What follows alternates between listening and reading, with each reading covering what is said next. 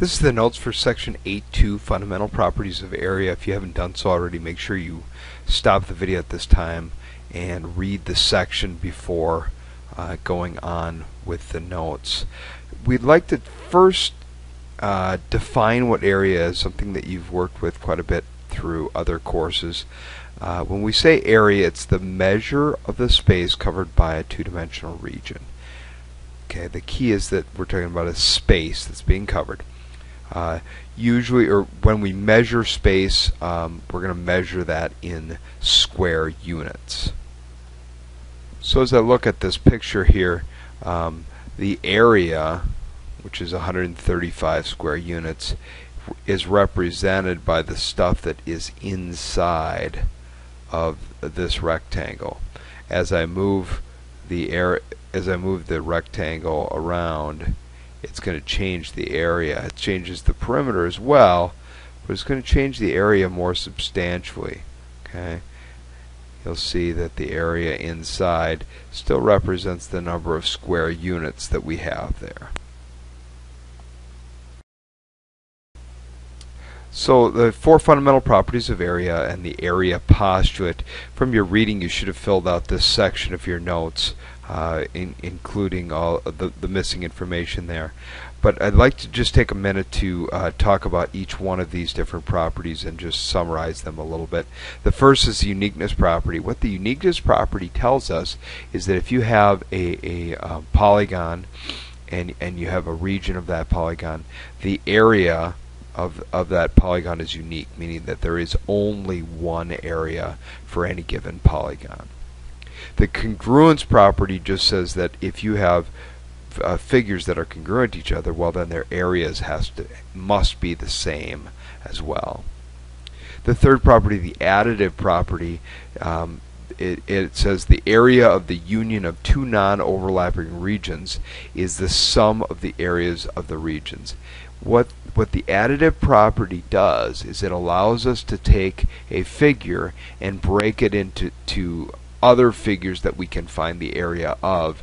As long as we've covered the entire figure, we can add those areas together to get the area of the entire figure. And we'll really be applying that today in some of our problems. Okay. The fourth and final postulate or area postulate property is the rectangular formula. Every formula that we're going to have for area is really built off of the idea of the rectangle formula. And that just says that the area of a rectangle with dimensions of length and width is the length times the width. Therefore, area is equal to length times width.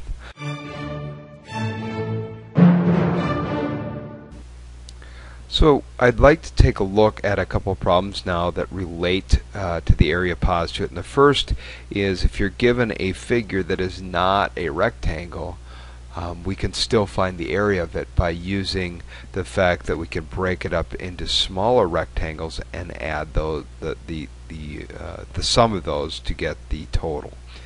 So it says find the area of the region by breaking it up into smaller polygonal regions.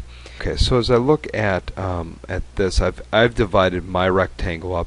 Now this is certainly not the only way that you have to do it, but I've divided my rectangle or my figure into all rectangles, and now I need to find the area of each of those rectangles. To do that, I have to look at the ordered pairs to find the length and width of each of those rectangles.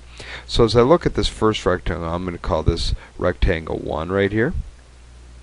I'm going to find the area of it by finding its length and its width. Well, if you're trying to find a distance that goes horizontally, what you're going to be doing is you're going to be looking at the difference between the x values.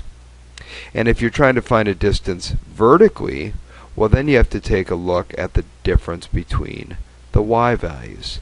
So in this particular first rectangle, the distance from j to I, that length is 2 units because the difference between 3 and 1 is 2. And then if I look at this distance going from I all the way up to h, that will give me the length of that rectangle. So I'm going from 1 to 6. Well, the difference between that is 5.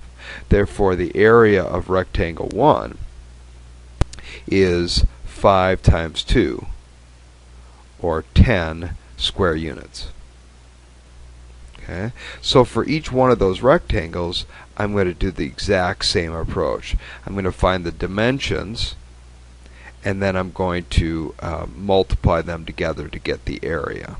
So if I look at rectangle 2 here, if I look at vertically, I'm going from 8 to 6, so that would be 2 units.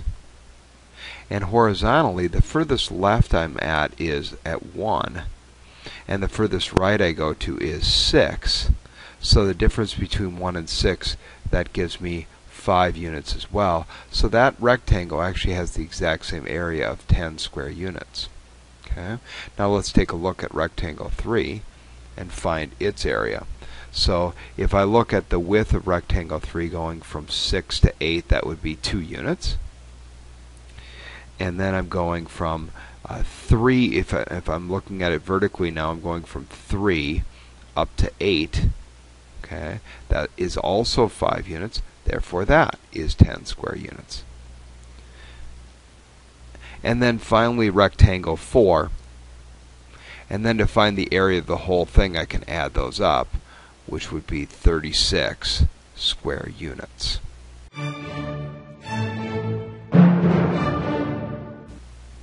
So let's take a look at example 2 here. It says a family is installing ceramic tiles on a kitchen countertop. The countertop is 16 feet long and 2.5 feet deep. There are 4 parts that will not be tiled. A 3 foot by 2 foot sink opening, 2 openings that are 2 feet by 1.5 feet for cutting boards, and an opening that's 1 foot by 2 foot for knives. Each tile is 1 foot by 1 foot and costs $2.20. How much do the tiles cost? So what I want to do first of all is I want to just draw a picture of what's going on. So I did my sink cutout here that's 2 by 3 in terms of feet. I have the cutting boards that are 2 feet by 1.5 feet each. Okay, and then I have finally the knife cutout, which is 2 feet by 1 feet. So what I want to do is I want to find the area of everything and then subtract out the area of these things that won't be tiled. Okay, so to do that, I'm going to take the 16 feet that we have here, 16 by 2.5, and I'm going to multiply those together, and then I'm going to subtract out the other stuff. So I'm going to subtract 2 times 3. I'm going to subtract 2 times 1.5. I'm going to subtract out another 2 times 1.5. And finally I'm going to subtract a 2 times 1. Okay? So this is going to give me the area of that entire region. If I do that, I get 16 times 2.5 is 40, and then the other things that I'm cutting out, if I add those all up, I get 14. 6 plus these two together are going to be 6, which is 12, and then another 2 is 14. So because they're all being subtracted from the total, I'm just going to do 40 minus 14. If I do that, I get 26, and that's in terms of square feet of tiles that we need to take care of. Okay. Now, since the tiles are 1 foot by 1 foot, the area of one tile is equal to 1 square foot. Okay. Therefore, there's going to be 26 tiles needed. And to get the total cost, I'm going to take that times $2.22. So I'm going to take 26 times $2.20, and if I do that, I get $57.20. Therefore, the tile is going to cost $57.20.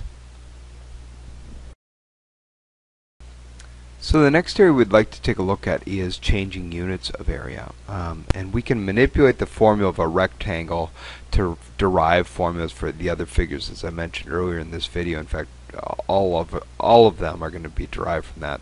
So for example, if we think about a square, we know a square, the length and the width are equal to each other. So the area is equal to the length times width for a rectangle. A square is a rectangle. So if the length of one side is s, then the other side is also s, therefore the area is s squared. So a formula for finding the area of a square is just s squared. So that's why we have this formula for a square. A equals s squared. Now we can think about that as we change between different units. Now there's a lot of different units that we can use for measuring the area of a figure. We can use just the basic units, but basically any measurement that we can use for finding a length of something, we can square it to find the area of something.